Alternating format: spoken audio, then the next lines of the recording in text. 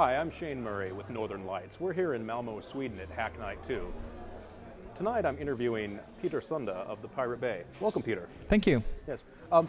Your discussion about the Pirate Bay was very interesting, but I understand that you're involved in several other projects as well. Would you like to talk about any of those? Well, there's one of the projects which I spend most of my time with, which is called Flattr. It's a way for people to, instead of share just files, they can share money.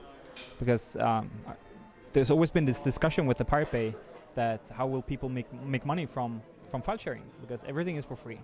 And I kind of wanted to make a system which would actually allow people to share money the same way that they share other types of digital information.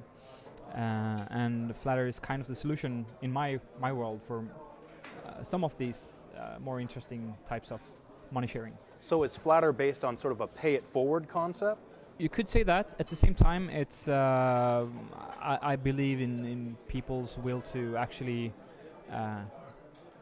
what should I say, pay for what they use, or show some sort of respect, or that. I don't see it as a payment system. I see it more as a money sharing system, because it's for people to participate rather than just look at something and then leave. It's to involve them.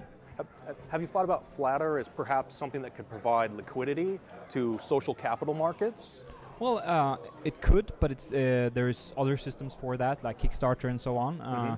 But Flattr is more about, firstly, it's to make people realize that they are actually making content themselves. I'm so tired of this producer being, someone who does something for a living.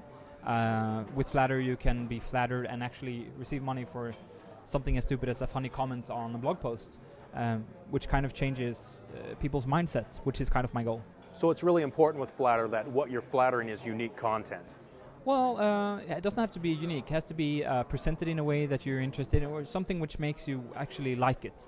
So consider it the like button from Facebook, but with the added value that it actually means some sort of money. Where do you hope Flattr is in, say, 5 years? I hope, well, it could be different hopes. I hope that it's widely used.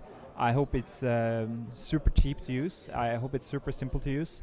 And, I hope it changes people's feelings about themselves and look more up to what they do and appreciate themselves more.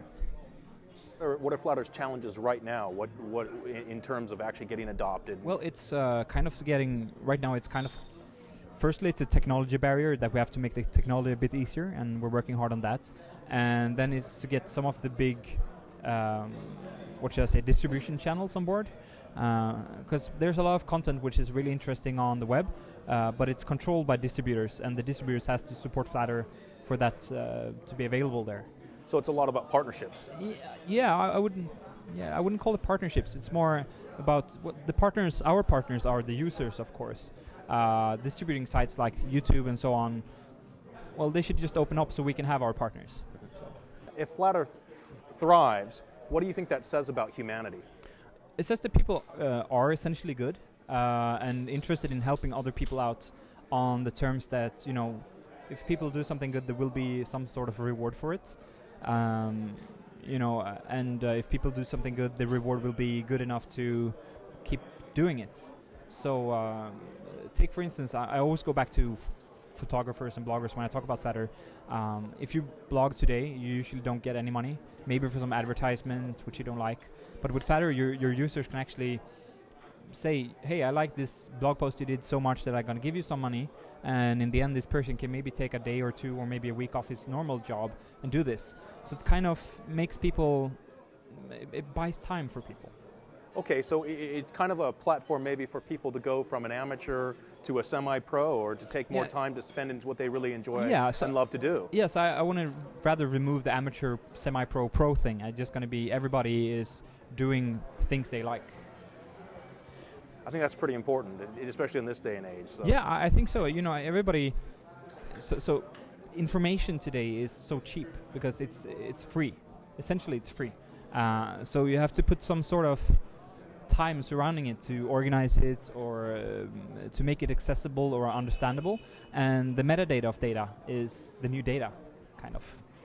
You know, I've been finding in a lot of networking, both real life and on the web and so on and so forth, that a lot of people are very siloed into their camps and whatnot. And it seems that Flattr really helps to promote the cross-pollination of ideas, especially when you're following the Flattr trends and whatnot and what's happening. I mean, was that part of the philosophy behind it, to spread knowledge along or through a wide group of people? Well, there's a lot of philosophy behind all of it.